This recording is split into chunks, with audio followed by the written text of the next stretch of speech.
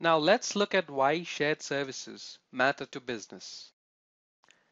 One of the key capabilities of Digital MFT shared service lies in the aspect of enabling self-service ready business processes such as onboarding partners, data exchanges, and other critical MFT service operations. In this demo, we're going to see how Digital MFT empowers enterprise IT to facilitate these self-service initiatives, thereby allowing ITSM tools or IT portals to drive partner management in a simple, ready to use, and an intuitive manner. I'm going to use a concept portal for demonstrating this ability. Let's start with partner onboarding. I'm going to assume the role of a relationship manager to onboard my partner within my line of business. Here, I just provide the minimal details of the partner, such as the contact information, and then submit the request. Behind the scenes, a composite API takes care of filling in all the relevant secure transport specific attributes based on the template available for my line of business. As you notice, secure transport specific attributes are masked completely from the relationship manager's perspective, thereby reducing the complexity of a partner onboarding process. Such a type of service can be integrated easily into applications or service management tools.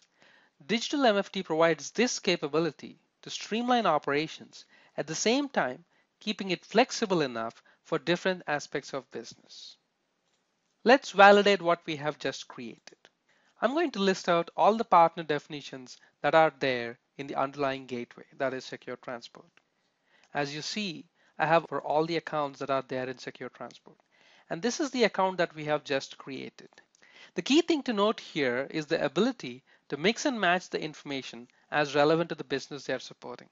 The obvious things to point out are details such as the home folder, the location where it is, or the access privileges on that particular folder location, the UID, GID permissions on storage.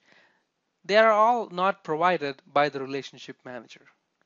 But the composite API was able to actually create the partner exactly like how a partner within cost-cut line of business would be created. I can also look into additional metadata such as when did the user last log into the system, or when was last password change for this particular user. This information is useful and relevant depending on the aspects of operations you are involved with. From simple activities such as partner creation to setting up complex data exchanges, everything can be done in the same manner using Digital MFT. Let's take another scenario where I am in the operations team.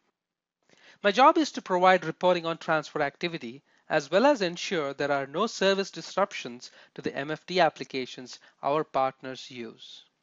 A simple example where Digital MFT helps me to be on top of my daily operations is by providing interfaces to enable certificate lifecycle management, proactively identifying the dependencies of certificates and keys on critical data exchanges helps my organization in reducing impacts of downtime and other disruptions. Here's an example where a particular SSH key is used within a transfer site, and this partner is going to be impacted if I don't act within the stipulated time frame. Another example where this is relevant is PGP keys used in conjunction with partners and their workflows.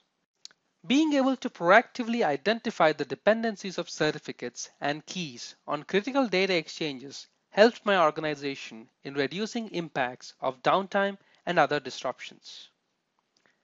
I can also initiate key renewals by identifying the ones that are expiring soon. I can list out the dependencies certificates or keys have on various data exchanges or different partners.